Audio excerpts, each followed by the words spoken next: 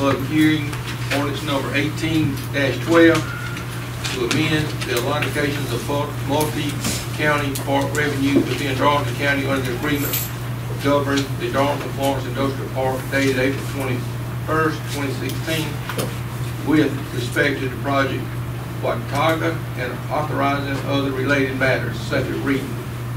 Does anyone wish to speak on public hearing ordinance number 18-12? If not, I declare public hearing ordinance number 18-12 closed. We'll now call to order. Mr. Douglas, would you do the invocation?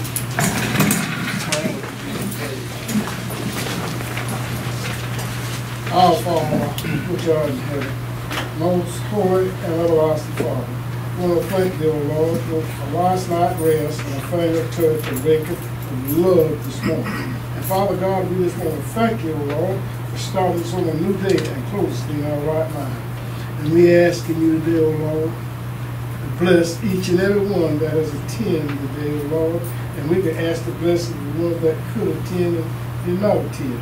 Father God, we ask you today, O Lord, to go to homes, the hospitals, wherever the sick is, O Lord. Father, we asking you to touch them, Lord. Father, we know that you have the power and there is none other. And Father, we asking you today, O Lord, to go and see foreign countries, touch our boys, girls, men and women. Give them the full sign of seeing them coming home one day. And Father God, we asking you today to lead us and guide us through this meeting. In your name, say, amen. Amen.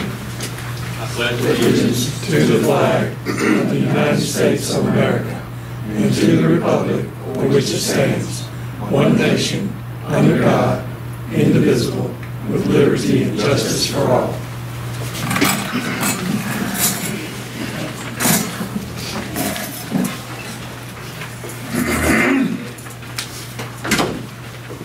Citizen comments.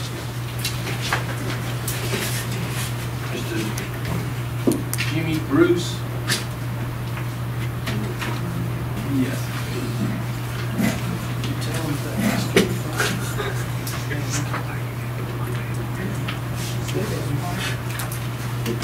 Yes, only concern that I have is that we have some standing water in the ditches on Pleasant View Drive, and I think we were supposed to have that sprayed. Just like to know, have they done that yet? Do you know the Pleasant View?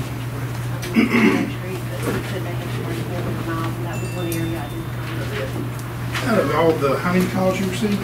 1,260 out of 4 calls. Out of over 1,200 calls since the storm about mosquitoes, they sprayed 400 miles, and they have about 350 to 400 more miles of spray. We'll have sprayed as much after the storm as we did all year, and according to the contractor, they've covered almost the entire county already, and then they'll use those miles to go back, take a break there for a week, 2 weeks, so that they don't just spray it all at one time so they get the new larvae hatching.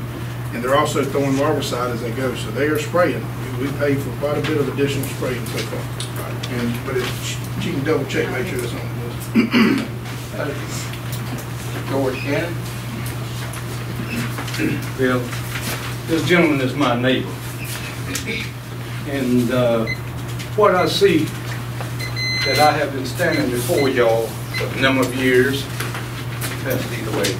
And this is our problem for what he's speaking of. And what the gentleman just stated, that we in town, for my area, nothing. That's what I'm saying.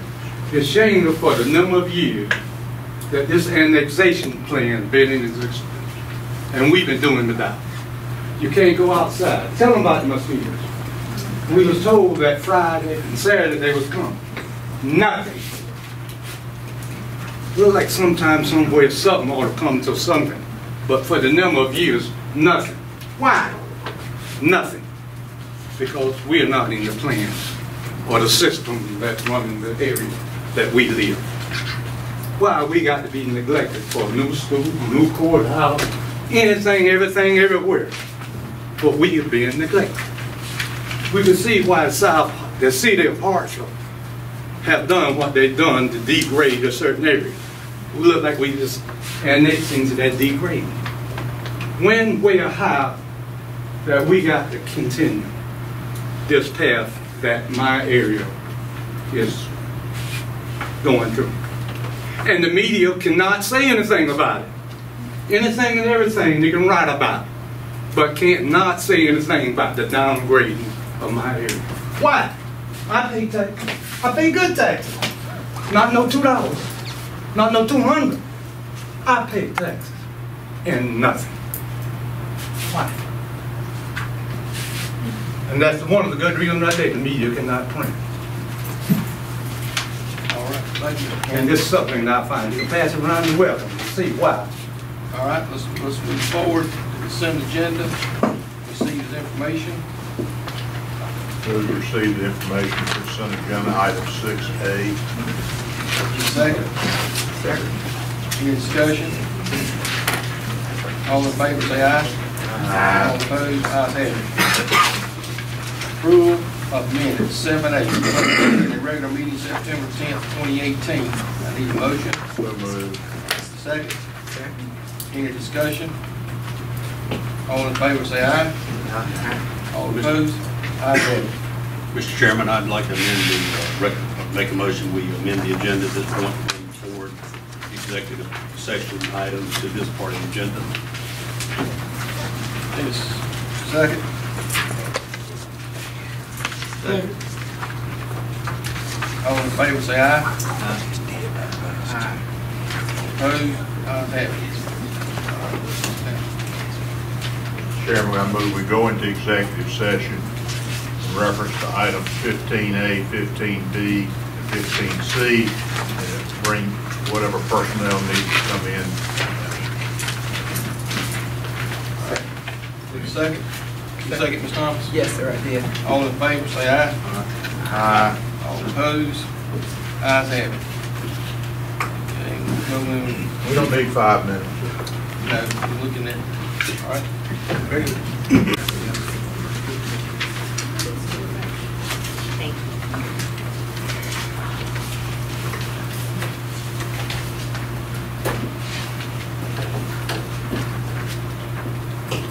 All right, we're out of executive session. No action was taken. We will move forward to the committee report. Have none. Other items. 11A, appointment to board and commission to fill vacancy and expired term. Need to back up to number 8. 8A, ordinance, okay. That's good. You go. Yes, sir. No, that's okay. I can do it. No. Making me look, feel like I'm old, but I am. 8A, ordinance number 18-09, an ordinance approving and ratifying the inclusion of a site location in Marlboro County in a multi-county industrial park agreement with Marlboro County and other matters related thereto. This is third reading. You can find it on page 37. I move the approval. Need a second? Second. Any discussion? All in favor say aye. Aye. All opposed, ayes have it. Ms. Joyce. Ordinance number 18-10. An ordinance to amend ordinance number 18-04 for a supplemental appropriation to the library fund to receive and expend state library grant funds for Darlington County Library System and establish the effective date of this ordinance. Third reading, I move to highly approve.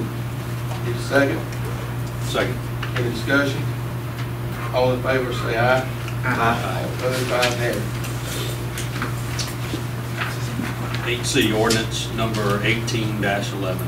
An ordinance developing a multi-county park with Lee County, authorizing the execution and delivery of an agreement governing the multi-county park, authorizing the inclusion of certain property located in Darlington County in the multi-county park, authorizing the execution of intergovernmental agreement and other matters related thereto.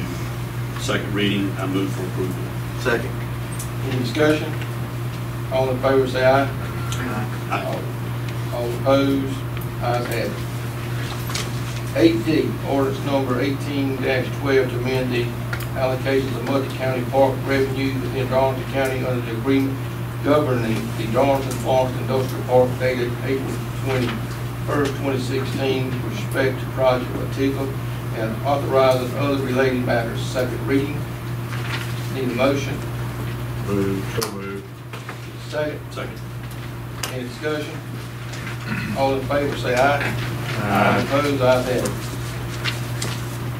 Resolutions. Resolution number 695, a resolution approving the waiver of all paying and/or building fees for property affected by Hurricane Florence.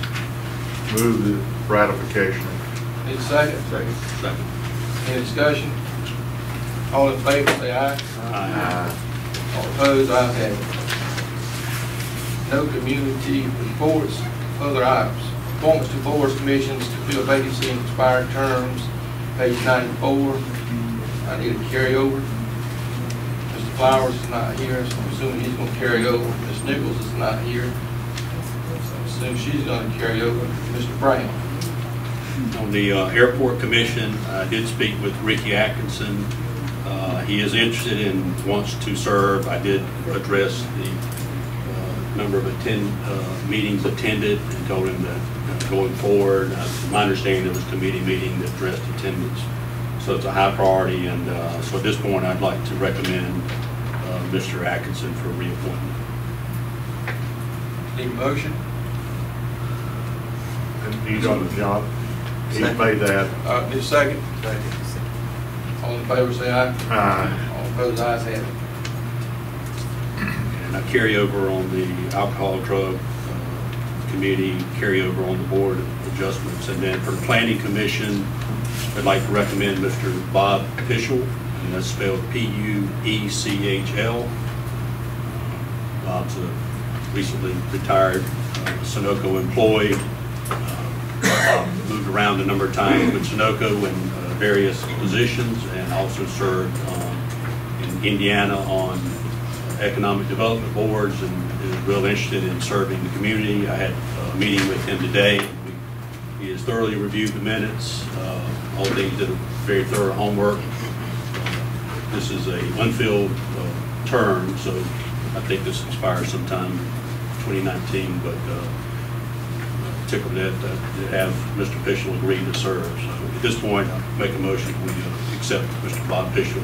Second. Second. All in favor say aye.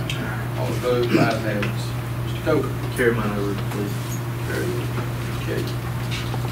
11B, contract agreements and memorandum of understanding with Clemson University Cooperative Extension Service for Stormwater Education and Public Involvement Program, page 115.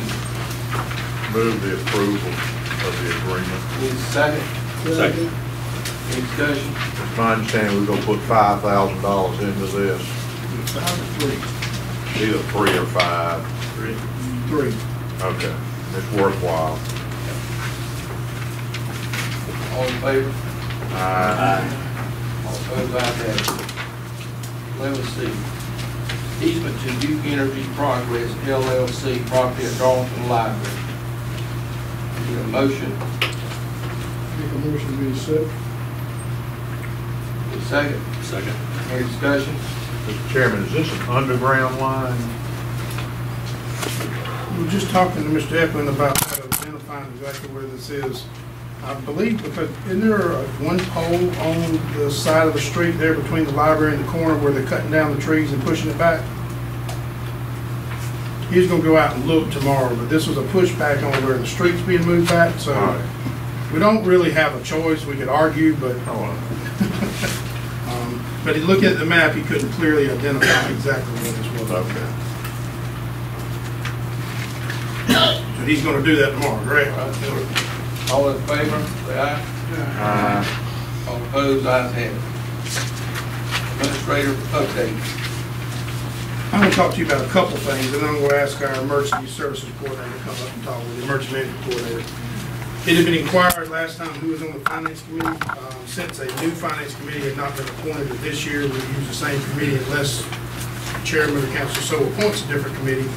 And the previous finance committee was Chairman Bobby Hudson, Mr. Danny Douglas, Mr. Lewis Brown, and then of course the county auditor, county treasurer, and the county finance director and the county administrator will sit in on that meeting. So we would like to get with those three councilmen immediately after this meeting to find out what your schedule looks like. So in the next couple of weeks, we could have such a meeting to review and go over the audit. We'd have to get y'all scheduled when you would like to meet. So that's the finance committee. I will tell you about, we did an invitation for all the elected officials from the cities, the school district, and the state delegation that on October 10th, if they are not familiar with the problems at the courthouse, they are certainly welcome to come between 3 and 5. And between Scott Suggs, the clerk of court, and myself, we were going to show them issues with the courthouse.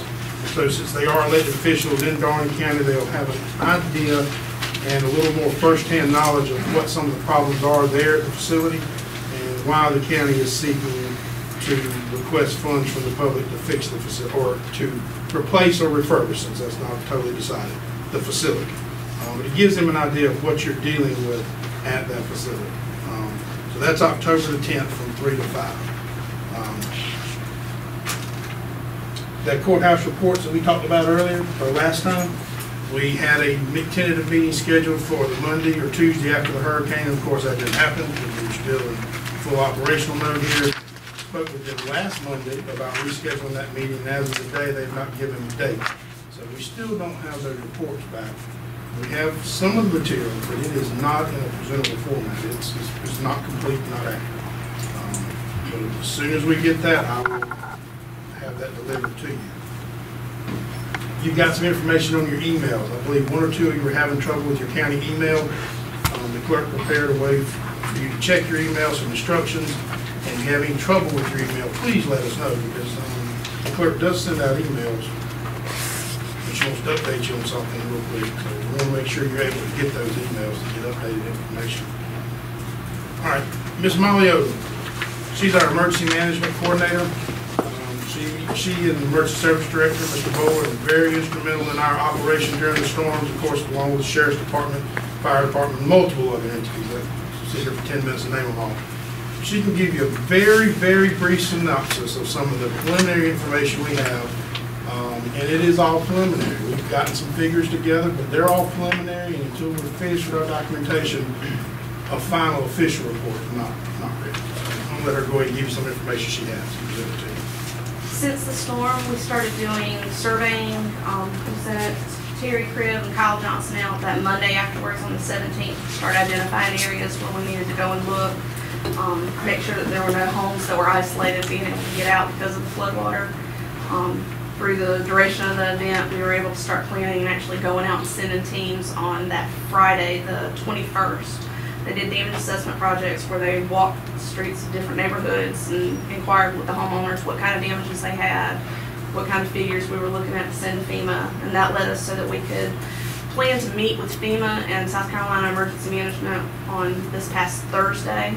This was for individual assistance, helping homeowners to be able to make repairs to their homes as a result of damages from the storm, whether it was wind or water related. From that, we rode the county and we showed them the different areas that we had identified that had damages. Just a sampling of what we were able to find, they determined that we had 12 homes that had been affected where water just left a water line, maybe it was under the crawl space or near there. Then we had 32 that they identified as minor, and that was actual water in the living space of the home. 21 that had major damages, where they speculated that the water line was either 18 inches into the home or greater, and then one that we found that was totally destroyed. Those numbers do not necessarily reflect our actual damages. That's just a sampling of what FEMA found for them to make a determination. And we're still waiting. As of this afternoon, FEMA had not made a decision on a declaration yet. As far as public assistance goes, that helps us with our infrastructure damages. The county identified 23 county roads that had damages. These are roads that Darlington County has the responsibility of keeping repaired. Most of those were all washouts, and most of them have been repaired. We still have, I think, 4 roads that need to be fixed. 2 now. And those were roads that still have water standing on them. We had several properties that received damages. about 5 of them, the 911 center, the entryway at the detention center, the garage space at the Darlington Library, and a portion of the building in the old voter registration building had roof leaks, and then the basement of the courthouse flooded. So those will all be things that we can turn in on insurance, and that if we get a declaration for public assistance that covers those expenses, we'd be able to recover 75% of that deductible cost.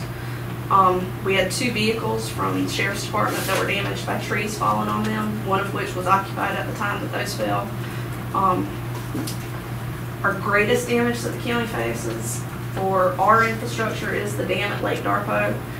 We speculate that with the cost that would be for supplies, labor, having to get an engineer to come in and assist with those repairs, we estimate that those damages are about $120,000.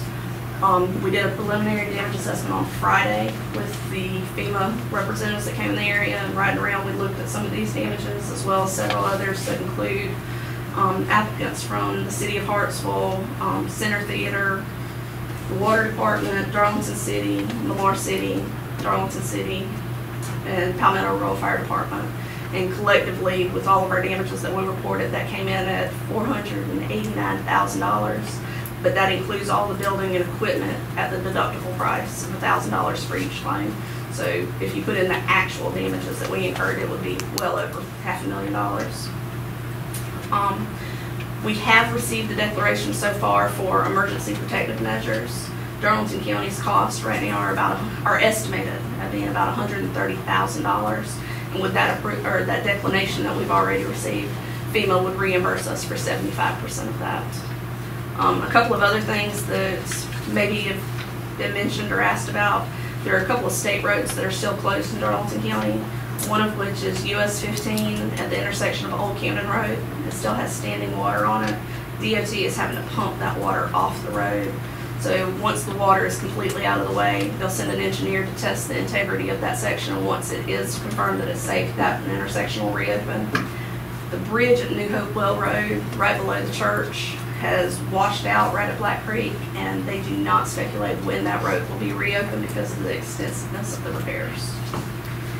Our next step is we will have an applicant briefing coming up this month that SCEMD will schedule, and then from that point we'll just keep following up, hoping that we get the individual assistance and public assistance declarations that we need.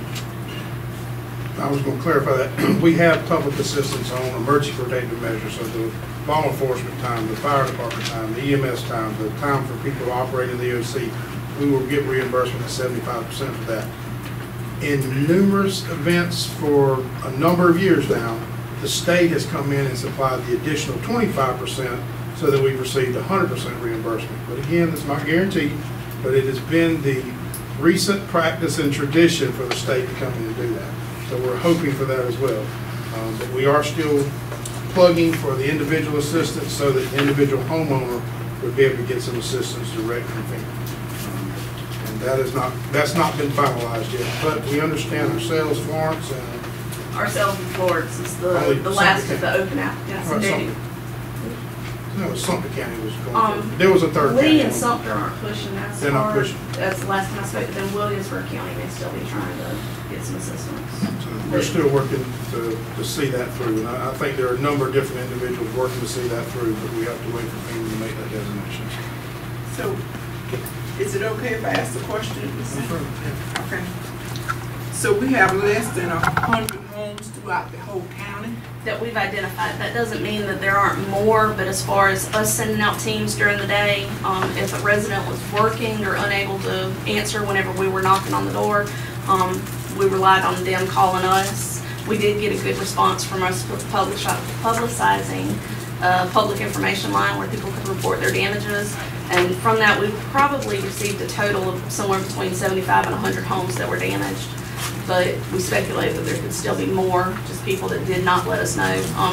Some homeowners, if they have insurance and they don't intend to seek any kind of assistance from FEMA or other sources, they don't typically report their damages to us, so we don't get a real number to go from. But those that have called in and said, I've got a problem, or those that we saw or identified during emergency response, they made the list to be looked at. But if somebody didn't call and and didn't say, well, I had siding blown off my house, then we might not know they had So we siding. would go to a neighborhood where somebody did report their damages, and then we would So still. that's how you assess the Yes, damage? ma'am. FEMA, when they're riding through, they do what's called a windshield survey, where they look from the car and they look for the water line on the home, and based on where that water line is, they can mark whether it's major, minor, or affected. And several of our homes, we were able to look at, in our county, there's a lot of mobile homes. If the water line is above the skirting of the mobile home, they go ahead and mark that at least as minor. If it goes into the home, then they mark it as major. So just by us riding and doing the windshield survey, if they could see a water line above the skirting, they went ahead and counted that as minor. Okay, I just have some more questions. I'll talk later, but rather than taking up some time, more time, because I do have some. Any other questions from Ms. Odom? Thank you very much. And I believe that's all I have for you this evening. All right, go to the comment from members of council. I just wanted to commend the administrator and the entire emergency staff and the way the hurricane prep and afterwards has been handled. I was tremendously pleased. I came as an observer just to kind of learn something, and I was blown away at the professionalism and the way our administration and our staff worked hand in hand with the sheriff and the fire department, and it made me feel really good that we got capable, professional people running our county, and I appreciate it. I also wanted to recognize Mr. Crum and the Sunoco executive team and the proactivity of getting the council, getting the county people involved and ahead of the storm and prepping the area and just making sure and just showing genuine concern over our community, and I appreciate that. It was really nice to see. Thank you. I got a problem. Courthouse. Yes, sir. When is we gonna ever get something done and get straight and do something about that courthouse? We just keep pouring money in, pouring money in. As soon as these reports come back, I'm gonna give them to you for a work session of where do you want to go. But I think one thing you may be waiting on is to decide for it, the public is going to approve funds from tax revenue for you to do what you can do with that money, how much money you have to work with. But Probably need to go up there and look at that courthouse. there are quite a few issues. But And another one I got, that shop down there, what good is that shop to us? you gotta have somebody take care of the vehicles. However, we are still working on that proposal to make sure that if we go renting vehicles or leasing vehicles, excuse me, that we are saving the taxpayers money, or at the very least, we're not spending extra money just to have newer vehicles. And we keep going back and forth with some questions and some details, because what has worked in other counties doesn't necessarily relate exactly to us, because we already had some savings in place that one particular county did not have. And then some other counties are using that same leasing program through enterprises with numerous. You can lease direct from Ford, you can lease from all over the place. Some of them use them to a scale back model, and they still maintain some shop activity. And that's probably where we're gonna be, is for vehicles, but we're gonna have to maintain some type of shop for our yellow iron, all of our heavy equipment, landfill operated equipment, so that we can, but that's where we're headed. But not quite ready to give your proposal to tie up funds year after year just yet. As small as I was, Mr. Carpenter came before I left, we leased vehicles in society here. And that was a good thing. I'm pretty sure it'll be advantageous for us to lease some of our county vehicles, maybe not all of them, some of them, sure. We'll make sure the numbers are right. I don't want to talk you into something or put something before you and advocate for it, and 2 years from now we go, well, we just spent way more money than we thought we were going to spend. Well, I just think you throwing me a bunch of money in that shop down there. We ain't getting nothing done, we have to sit out everything, and they don't work on nothing, so I mean, that is a waste of money. Understand. I'm thinking. I just want to echo what David had to say. I was part of meetings early on. I can't say enough about professionalism. The communication started out with two of our largest employers, with Duke and Sunoco, and I think more than anything else, the compassion and the concern for not just employees or the selfishness about the business, but the enormity of the project itself. People will not understand until you really start talking about billions of gallons of water that pass through in a day. And this storm, if nothing, we don't learn anything else, we can't take a Category 2 hurricane for granted anymore. Matthew caught us off guard. We all think about Hugo, and we're only going to get hurt if it's a Category 4 or 5. But when a meteorologist tells you the storm's going to dump 20 inches of rain, Sunoco, people don't realize when that lake was dropped, there was a lot of speculation if this had been done or that had been done. This was an act of God. And it was, Chesterfield got 22 inches of rain. Well, I've started digging into, when you start looking at the watershed at the head of Lake Robinson, and the conversations we had about the water coming into Lake Robinson. Lake Robinson is 4.5 times the size of Preston Lake. That water's coming downhill. And it's a simple math, and understanding what the capabilities, with the amount of conversations that went place of monitoring two flows of water to protect the community was taken with a tremendous sense of urgency. And I was extremely impressed and very proud of the people that were involved in that end. And then, like David, I came over to the facility here, not to be heard, but to observe. And I tell people all the time, what I saw was professionals in their element. Mr. Stewart came here, I saw the first thing he did was instruct to get a hydrologist on call, because we don't know about how we're going to handle this much water. And I'm extremely proud of the way everybody involved, and there's too many people in that room. I wouldn't name individuals, and several of them are here, but I would be remiss because I would miss a few names. But I walked away very impressed, and I learned a lot. And for me, this is an opportunity for us. We have a great benchmark right now. I think this was information that we need to act on. You know, basically, in my opinion, we determined what we did well, what we didn't do well, and what would we do differently. And you know, this could have been a lot worse. And when you start looking at the numbers of, you know, the amount of water that flowed through, I think Mr. Stewart had a classic line. We talked about it, and we talked about the water, and he said the swamp did what the swamp should do. It absorbed a lot of water. There's a 100-year floodplain map.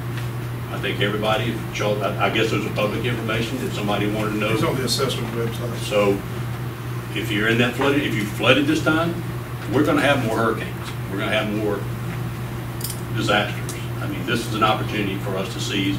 We got, you know, information that we, you know, not really had just fresh in our mind. So as soon as we came, Mr. Stewart, we've talked about this, is taking this opportunity to review what we did. And I'd also like to point out to the Sheriff's Department, because at 10 o'clock at night, 11 o'clock at night, there were people being, the protocol was to notify certain people in certain areas if there were potential flooding. I didn't see the sheriff blink at one time. There was no hesitation about sending people out at 11 o'clock at night if that's what had to be done. But that, I can't say that everything was seamless, but I would say that I'm very pleased with the cooperation we had with the county. I think it was a proud moment for the county and Mr. Stewart.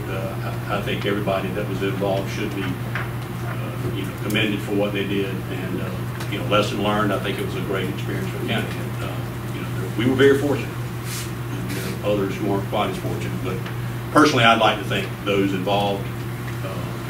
Because you know, was a perfect note. Was a job well done? Yes. Thank you for your part, and know how. I know you probably didn't get 5 hours sleep or so in 3 nights, but you know, a lot of other people were equally as committed. So thank you for what all you did. We'll certainly pass that along. Please do.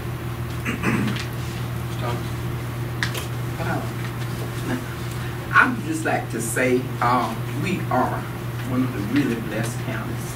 As you look around on TV and see the water, you know, that other counties and parts of South and North Carolina's had, we are really one of the blessed counties. And of course, I wasn't out in it, but I heard, you know, and I know we did a good job. And you know, we have good people anyway. So, you know, that's what I like. Whether it's weather, any type of fatality, we always have a good team. And I would just like to say, I heard Ms. Molly do a presentation. She did an excellent job. What I would like to see before, maybe within the next year, the list that you have published, that you have on things that you need to, families need to get prior to this time, I would like to see that list go to each one of the families, you know, in the county.